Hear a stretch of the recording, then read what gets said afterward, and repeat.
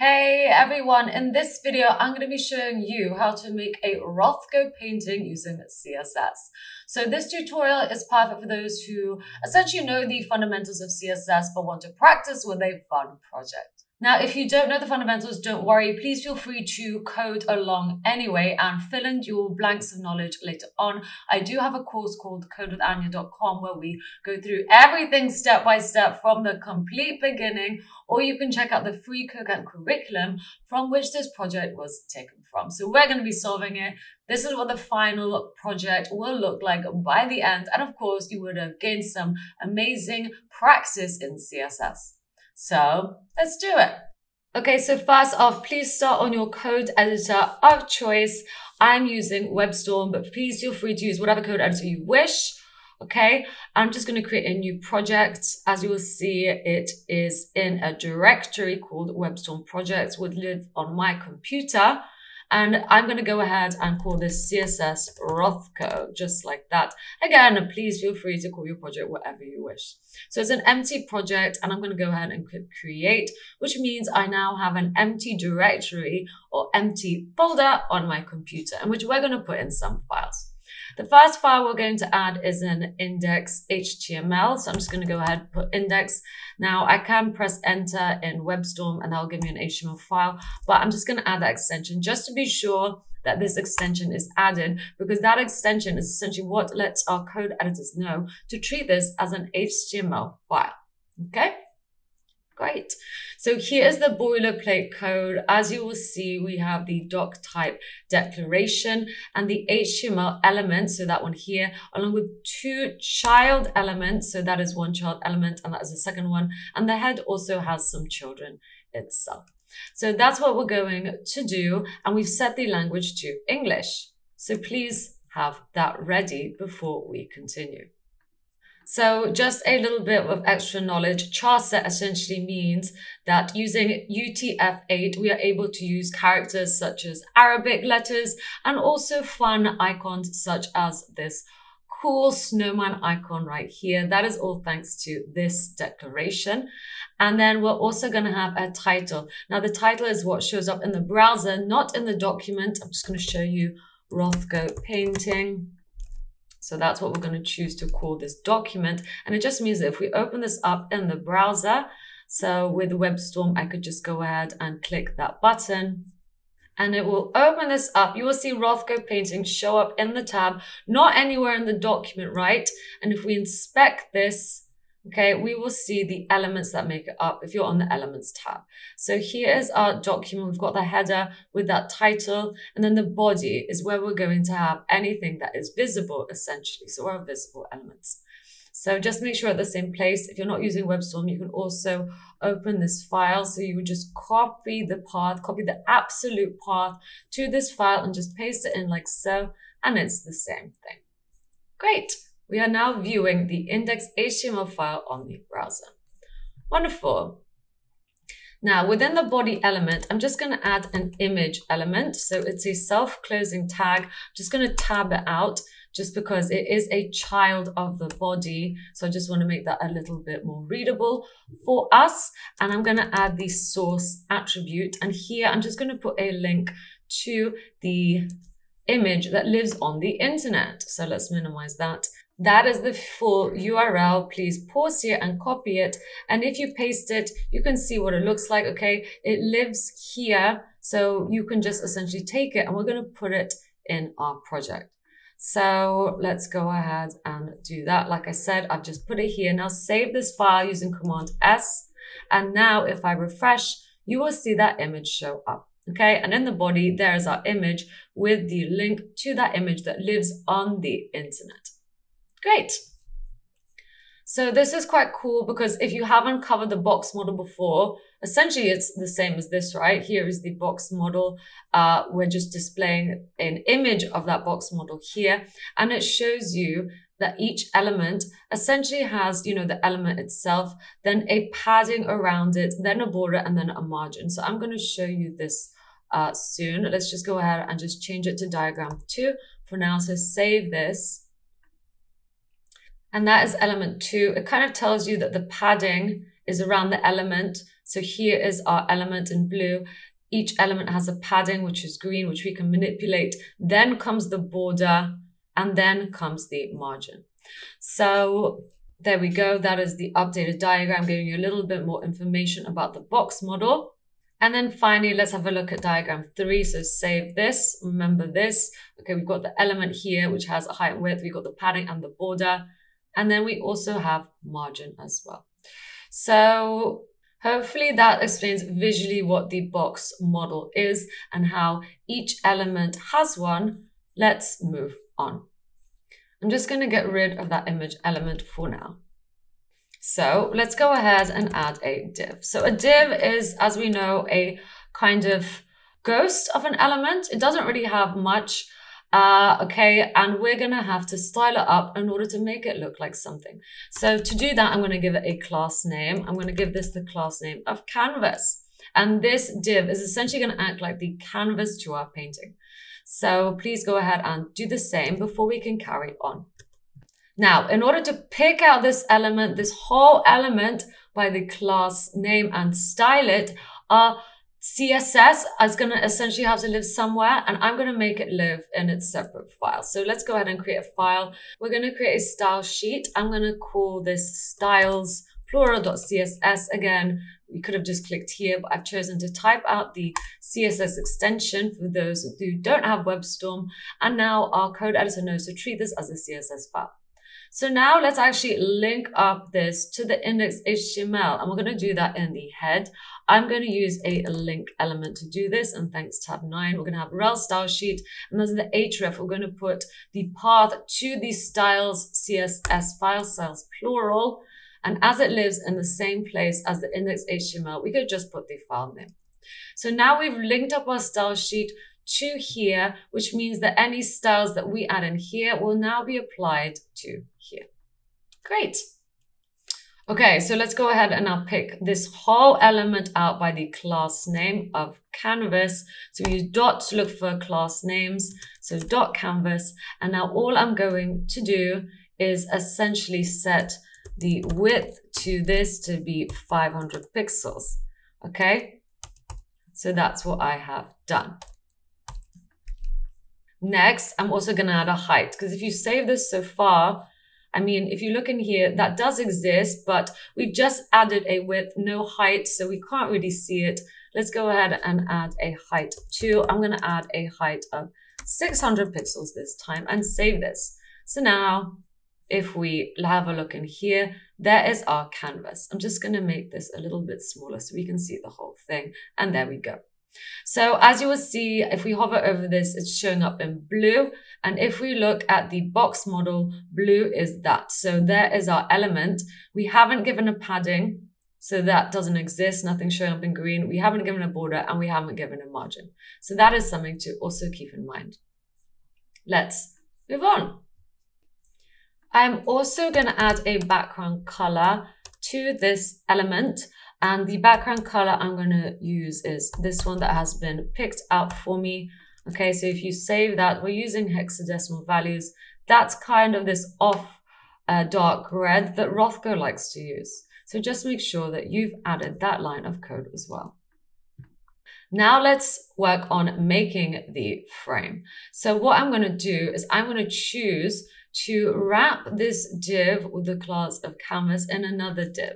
So to do that, I'm just going to essentially create a div like so, and I'm going to open it up and I'm going to put this one in here. Okay, so that is now a child of this element, and I'm going to give this the class name of frame, just like so. Okay, so there we go. That is now making up our Rothko painting. Now let's pick out the class of frame. So I'm just going to do that here. And this time I'm going to use the border shorthand declaration and give the frame a solid black border that also has a width of 50 pixels. So that is a shorthand declaration. Okay, we could have wrote border style, border color, border width, but we didn't. We put all three things in here. So if we save that now, ta-da! We can see that the frame, so this right here, has a border and it's showing up. It's essentially showing up in yellow, but the black's making it look a bit more orange, and it's the border, right? So the div frame has a border now. That is looking cool. We are using the box model to do this. Great. Now, if we want to set the width of the frame to be exactly the same as the canvas, we could just grab the width like so. So please go ahead and do the same in order for them to kind of, align. And it just means that here they will look like that. Wonderful. Now I've decided that I want there to be a padding.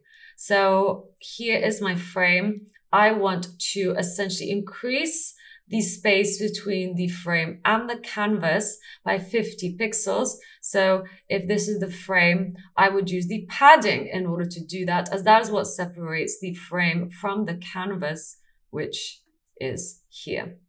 So let's go ahead and do it. On the frame, I'm going to add a padding and I'm going to make it 50 pixels. So if you save that now, ta-da! Once again, here is the frame and here is the border. And if we select padding, it shows us the padding. We've applied some padding to the frame. Great. This is looking wonderful. Now I'm also going to apply a margin to the frame. I'm going to do this of 20 pixels. Okay, so I'm going to say 20 pixels, and that's going to be applied to the top, left, bottom, and right. And if I just want to apply this to the top and bottom and then auto from the left and right, that is how I would do it. Okay, this will apply to the top and bottom and this to the left and right. It's essentially a shorthand of me writing this. So top, right, bottom, left. Okay, so once again, we're just going from here, top, right, bottom, left. And a shorthand of doing that is this. So that just means that if I now refresh, ta-da, 20, like I said, is down to the top and bottom, and on the left and right, that's auto. That has been automatically assigned so that this will always be in the middle of the document. You will see those numbers changing there too, okay? That's what auto will do. Great. Now I'm going to add another element, this time inside the div with the class of canvas, and I'm going to give this the class name of 1. And this is going to be our first rectangle. So once again, this is a child of the div with the class of canvas. So please go ahead and add that in there. And next we're going to essentially make it look like more of a piece of art. So once again, let's pick this out. I'm going to use dot notation 1. In fact, we should probably get rid of that now. And I'm going to set the width of this to be 425 pixels like so. Let's also set the height of this. I'm going to go the height 150 pixels. And let's also set the background color. So the background color is going to be EF B762. Again, one that has been pre-picked out for us. So at the moment, our painting will look like this. I'm also now going to use the margin shorthand property in order to vertically add a margin of 20 pixels to the top and bottom and auto from the left and right, which just means that now this should show up in the middle, which it does. So please go ahead and do the same. Now, for those of you who are eagle-eyed, you might have noticed that we added 20 pixels to the top and bottom. However, it looks like this div is pushed at the top, okay? This is because this element's margin is pushing past the element with the class of canvas onto the frame's border and shifting the entire canvas down 20 pixels. So as you will see, this is bigger than that. This is not something we want to do. In order to get rid of this, I'm going to add a padding of 1 pixel to the element with the class name of canvas so that this element right here has something solid to push off. So add the same. And if we now look in here, there we go. So that is looking better. As you will see, that is now pushing off and is fitting nicely in the element with the class name of canvas. Great. I'm just going to make this a little bit smaller, even further. Now, by adding that 1 pixel, it's actually changed the canvas dimensions. So let's go ahead and select that canvas. You will see here that the dimensions of this are now 502 pixels by 602 pixels. In order to remove that, I'm going to replace the padding to actually be overflow hidden instead. So overflow hidden, just like so.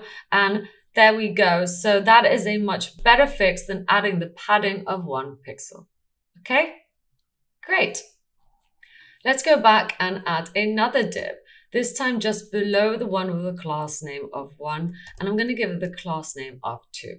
This is going to be essentially our second rectangle that's going to make up our painting. As you know, Rothko is well known for his rectangles in their paintings.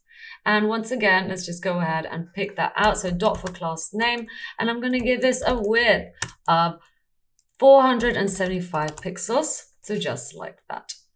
The height of this, I'm going to set to 200 pixels. And let's also go ahead and set a background color. Now this background color, I'm going to make it be 8F0401. Okay, so save that. And this is what it should look like at the moment. So let's carry on. Next, I'm just going to use margin, but I'm going to do margin auto all around this time. Okay, so this is what it should look like at the moment.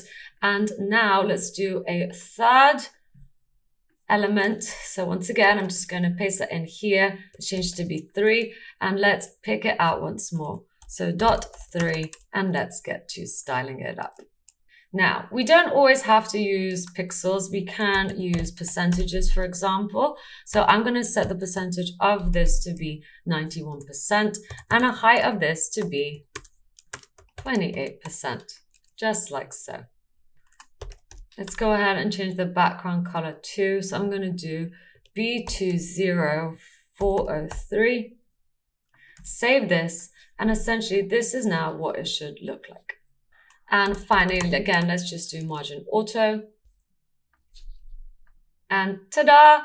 This is looking so good. Now, it's helpful to always have your margins push in one direction. In this case, the bottom margin of one element pushes this one down by 20 pixels. We also want to do that to the second element. At the moment, it's got margin auto, as you can see here, margin auto, but we want to essentially apply 20 pixels to the top and bottom. So let's go ahead and use the shorthand for this. So I'm just going to use 20 pixels in front of this like so in order to do that. Okay, so that will make it for the top and bottom. And if we just want to do it to the bottom, well, we know how to do this. So once again, 0 from the top, auto from the right, 20 pixels on the bottom, and auto to the left. Okay, so now just a 20 pixel border will be applied to the bottom of this element right here. As you can see here, there's a margin. Okay, this is looking great.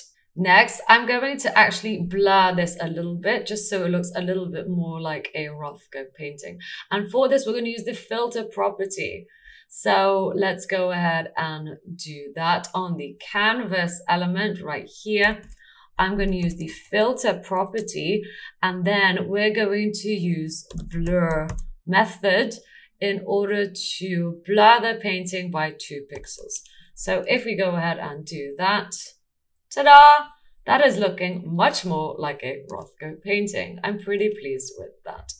Let's just create a rule that will target the first and second elements inside here, so these two, and increase the blur effect by 1 pixel. So to do that, I'm going to grab the element with the class name of 1 and the element with the class name of 2. So that comma separates them, but we're essentially looking for this one and this one. So we're going to apply this rule, and I'm going to use filter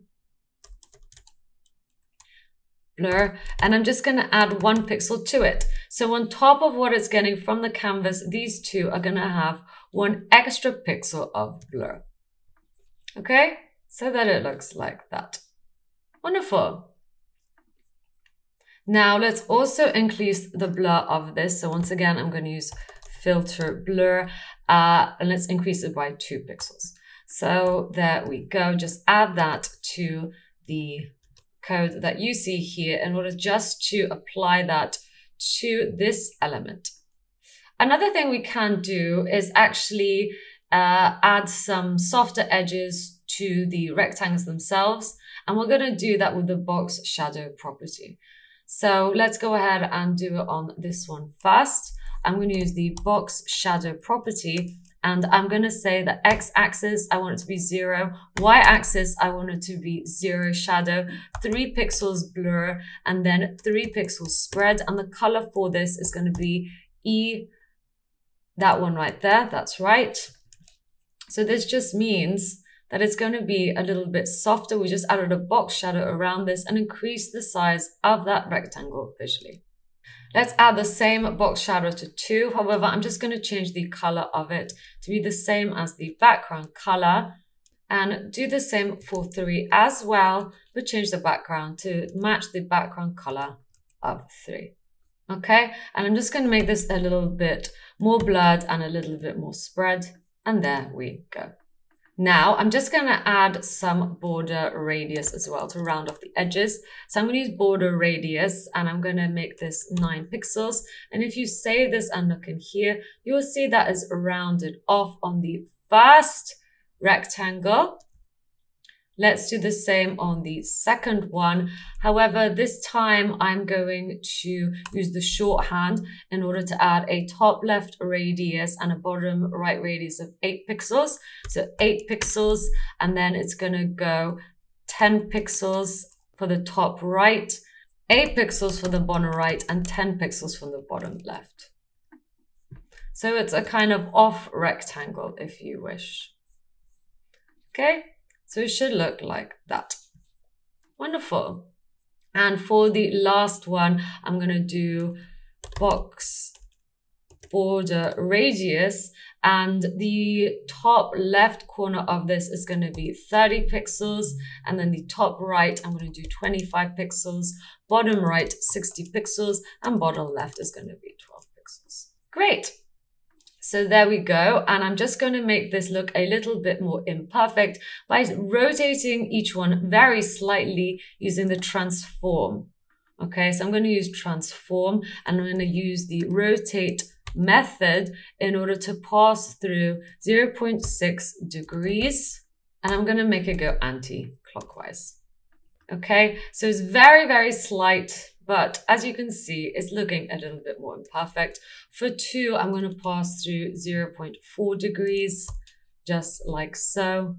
And for 3, I'm going to pass through 0.2 degrees, making sure that, again, it is anti-clockwise.